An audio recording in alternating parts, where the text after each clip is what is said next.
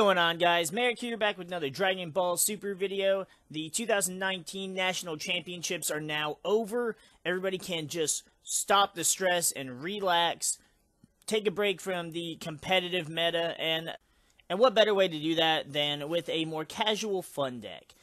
This is a deck that I've been working on for quite a while. I finally got around to getting some of the cards for it, getting the time to practice with it, and it works out pretty well. Initially, the deck seems pretty controversial, but bear with me and it'll make sense in due time.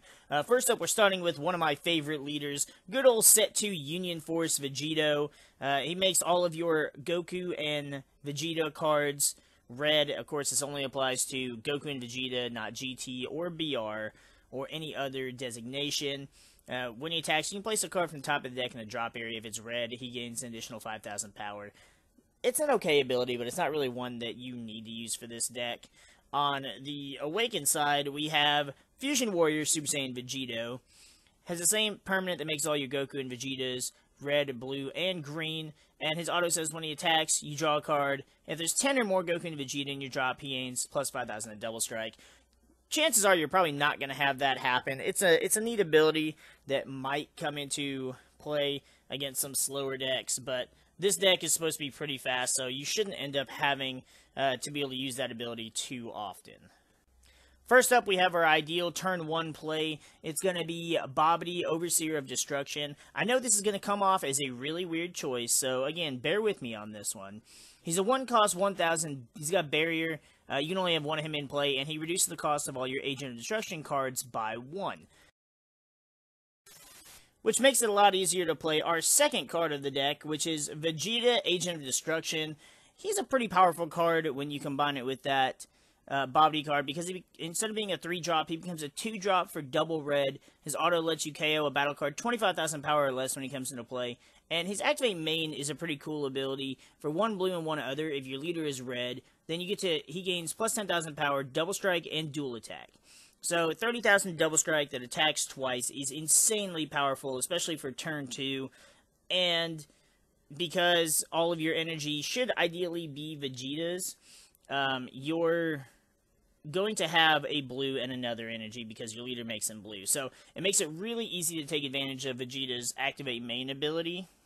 Then up next we have 4 Vegeta Royal Prince. This came out of the King Vegeta deck. He's a 2-cost 10,000.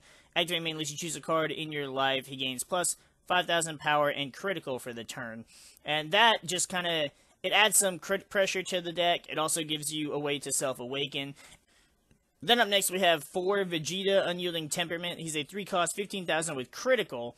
He also has this really unique auto that says when he's KO'd or placed in the drop area from the battle area by an opponent's skill, you can choose one of your red battle cards with an original energy cost of 2 or less in your hand and play it, negating the skill for the turn. So that's kind of where the Vegeta Royal Prince comes into play. He is a 2-cost. His ability doesn't have to be on play, so you don't really care about negating his abilities for the turn because this Vegeta is going to be KO'd on your opponent's turn, and then Vegeta Royal Prince will come out, and he's basically another 15,000 crit that replaces this Vegeta for free. So it's a really cool little interaction that it keeps up the tempo of your deck without having to force you to use more energy to play him. Then, because this deck is so Majin Vegeta-centric, we run 3 Glory-Obsessed Prince of Destruction Vegeta. This is one of my favorites from the original championship. He's a 3-cost 15,000 that he says if your leader card is red, he can attack battle cards in active mode. And once per turn, when he attacks a battle card, you can switch him to active mode. He gains 10,000 power for the turn. So he's a 25,000 on the first hit, 15 on the second hit, and he can attack twice, and he can attack active battle cards. That is insanely powerful for a 3-drop, in my personal opinion. Then, if none of those Vegetas work for you, if none of those really have what it takes to be the finisher in your deck, then we also run 4 At All Costs Vegeta, because this is one of the most powerful Vegeta cards in the game. He's a 4-cost 20,000. When you play him, you draw a card, switch an energy to active mode, and then his Activate Main says you choose 2 cards in your life, add them to your hand. He gains 3,000 power for each energy if you have 5 or more, and then he lets you KO a battle card and gain Triple Strike. So 35,000 Triple Strike coming at you, that's a lot of power. And this is ideal for a finisher, but I feel like the Agent of Destruction Vegeta is also an ideal finisher. 30,000 double strike, dual attack is still pretty fucking powerful as well. Then, because no deck is complete without your super combos, we run 4 Master MariK Martial Expert. We run the Martial Expert because, 1, the additional 10,000 without having to use his ability, but also because sparking is just easier, especially with this deck, and it'll make a lot more sense why we have to run this particular leader with this deck as well. Now, if having 1 set of super combos isn't enough, we also run 4 Trunks Deluge of Power. Basically, he gives an additional 5,000 power in addition to his regular 5,000 combo power, making him a 10,000 combo for red battle cards. That's whether you're attacking with it or if your opponent's attacking. So it's essentially another playset of super combos without that extra draw. Then if 8 wasn't enough, we also run 4 Sun Goten Deluge of Power. This one is the same exact card except for green, but since you're running the Vegeta leader, all your Vegetas are red, green, and blue. Now we don't play the blue one, the Shu, and here's the reason why. Space for 1, but the reason we run the red and the green are because the red is just energy, period, because if you need to charge it, it's going to be red for your extra cards.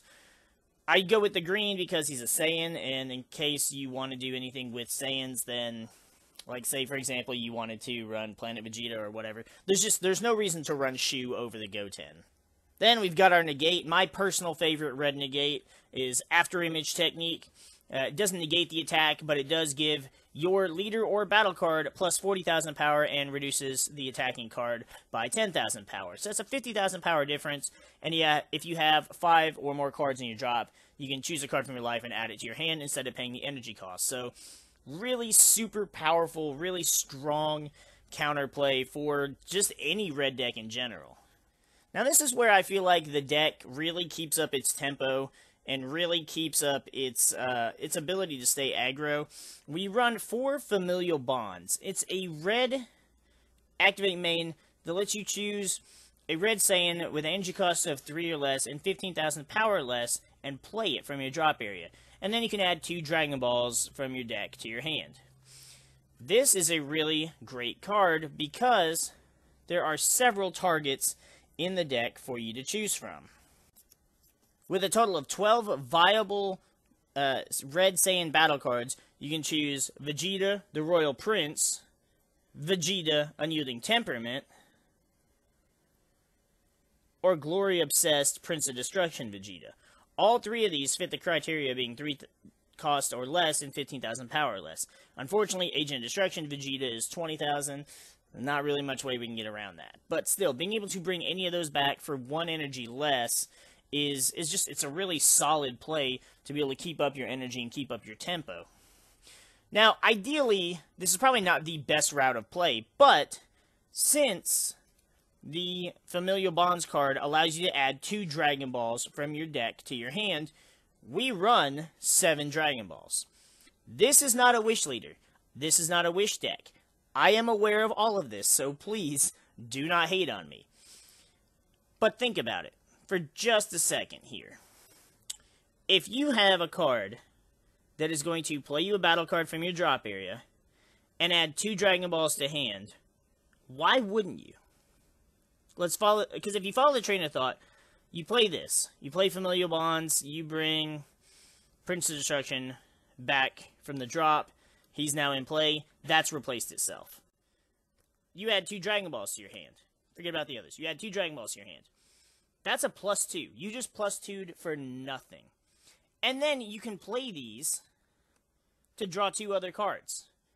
And it also gives you cards in your drop area to trigger your sparking. Now, tell me that's a bad idea. It may not be the best idea, and it may not be a strong competitive idea. But it's pretty solid in my mind for you to get a free +2 while just bringing back your battle cards to continue to wail on your opponent. Like, I cannot see any fault with that idea. Now, as far as side deck option goes, there's a lot of options you could run with this, just because this is essentially always a tricolor deck or a quad color deck if you ran any yellow Vegetas. One of my personal favorites is Super Saiyan Vegeta, Exploding with Power. When you play him, you KO all of your opponent's 1-drops. He is Vegeta BR, though, so you can't charge him. and expect him to count as all the colored energies.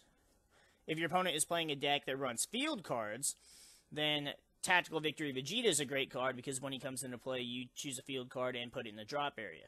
There's a lot of field card-centric stuff coming out in the next set, so with the exception of Dr. Wheelo, you can take those field cards and just stick them right in the drop area. Now, if you did want to run Vegeta, if you did want to run yellow cards, and you needed a good Vegeta target, I would suggest Saiyan Bloodline Vegeta. 2 cost, 15k. When he attacks, you can look at up to 2 cards and add a blue or yellow Saiyan to your hand. This is also a target for not only familial bonds, but also a target for Vegeta Unyielding Temperament, because he's a 2-drop and he would be red, so you could play him from your hand as well, and it would keep up kind of that aggressive tempo. If your opponent was playing a deck that swarms the field a lot and you wanted to get a lot of cards off the board relatively quickly, then you could play Vegeta Penitent Martyr. He's a 3-cost, 20,000. At the end of your turn, you put him in the drop area, and you get to return all of your opponent's battle cards back to their hand. So, while it doesn't get rid of the problem, it does remove them off the board, and it forces your opponent to have to completely start their strategy over from square one. If you wanted more combo power and just wanted to give yourself a little bit more board presence, you could also run classic Double Shot Super Saiyan 2 Vegeta. Always a great card for this deck because, again, he's a Vegeta, so he can be any of the colors you need him to be. If you needed extra combo power, if you wanted that extra protection and 12 super combos wasn't enough, you could run 4 of the Shu Delusia power. If you needed more than that, say you just wanted to focus on a few of the battle cards and you didn't want to worry about, like, the bigger high-cost ones, then you could run 4 Cabba's Awakening, too. This card also works on protecting your leader and gives any of your red cards an additional 6,000 power. So your opponent's going to have to combo 10,000 needlessly just for your 1 card. If your opponent's playing a little bit more of an aggressive deck, you need that extra negate, but also need some board removal, then there's also Is That All You've Got, which is a great counterattack that lets you choose 2 of your opponent's battle cards and give them minus 15,000 power. You have to discard a card to activate the ability, but still, it's a great way to remove your opponent's board presence. If instead of doing that, you want to boost your own defenses, then you could also run Unending Awakening, which is basically a Senzu Bean for your red leader, because if your leader's Red Saiyan, it gives you an additional 5,000 power for the turn and negates the attack. So that's a pretty solid defense card as well. Then lastly, you could run Denial of Hope, which is a counterplay that says that if your opponent plays a card 20,000 power or less, you put it in the drop area instead of putting it into play. There are a lot of solid options for a deck like this, especially for this Vegeta leader, and that's why almost every set I find myself coming back to this leader, because there's so many options. We always get new Goku and Vegeta cards, and it's just so fun to be able to mix and match stuff like that.